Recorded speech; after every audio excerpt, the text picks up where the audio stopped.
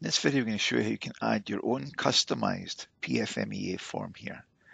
You can see the standard one that comes with the product right here.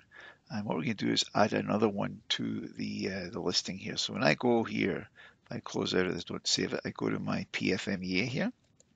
You see I've got two formats in here now. PFMEA, process failure mode and effects analysis. And the same for design failure mode and effects analysis. So we want to add another one in here. So let's say it's your company PFMEA form. So what we're going to do is we're going to come over here and we're going to go to File and we go to Options and we go to General Options. And in here we go to Settings. And down here we have our work instruction configuration area here. Now the PFMEA is just a format of the work instructions. So if I open it here, you will see here, here's my PFMEA and my DFMEA. They're already listed in here. We're going to add another one. Now, if you watch one of the other videos in the section on PFMEA, you'll know that you have to name it with FMEA contiguous right next to each other to get it to show in your listings here. But otherwise, it's basically the same as any other work instruction. So what we're going to do is we're going to add a new one here. And I'm just going to call it XFM. Right? I give it a name. This is a key thing where you put the name in here. So I'll just get a custom PFMEA. You can call it anything you want. So I don't even have to put P in front. I could put an X if you want in here. FMEA is what it's looking for here. And create from. And what I'm going to do is I'm going to select this one and I'm going to look for the FMEA. So the FMEA is the one that we want to bring up here. So we select the FMEA template here. So I have everything now. This is going to create a new one. It's going to be called XFM here. And I click on the OK. And it will bring it up now. It looks exactly like the other one, obviously. But here you can change it any way you want. Design anything you'd like in here. You can watch the videos that we show you in the section in the video library. I'll go back over here and show it. Section number 18 here. You probably want to look at this before you actually go in here. It'll give you an idea of what you can and cannot do. I'm just going to make a simple change here.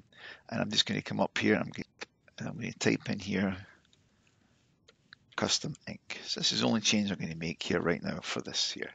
And maybe I want to make that bold just so you can see it better. So I'll do bold and maybe make it, let's see, make it 24. Good, that's it there, right? So we've made a change here. And then, of course, you would enter your data as you would otherwise. You double click on it and you're going to select where you want the data to go. If you want to save this as a new format, you do have to bring one up. And let's just say I just want to use that. And then click on the save button here. This is very important. So you always have to bring this up and do a save. This is actually creating a configuration file that complements the Excel sheet that you have right here. And then I will close out of this.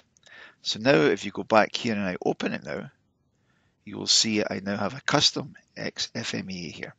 So what I do then is I close out of here. And if I want to generate it here, I go here. Now the custom appears as one of the options. The X is the prefix to it. So the FMEA again is the important item here. And I'm going to select that format. Click on the OK. I'm going to come in here. I'm going to call it custom 1, CUST1. And just click on the open and say OK.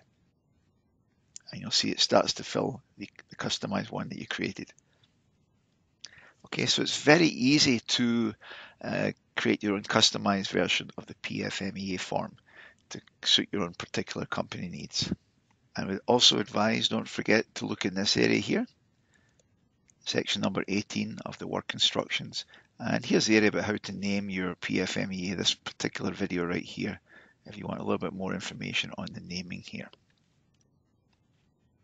Now, if you want to look behind the scenes as to what's happened here, let's go back and bring back up the setting options here. So I'm going to open up this particular one here, which is the one I just created, the custom XFMEA. If I go to the File Explorer here, you'll find this file under the Libraries, Documents. Here's Applied Computer Services, the name of our company. And you want to look in the Templates folder and then sort it by name here. And if you remember right, we created a, let's see at the top here, a prefix XFM here. That's our prefix for this here. And if you scroll down here and you look and you see what's happened, here's the XFM.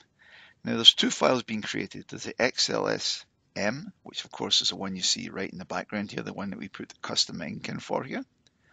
But there's also another one here called XFM instructionsconfig.cfg.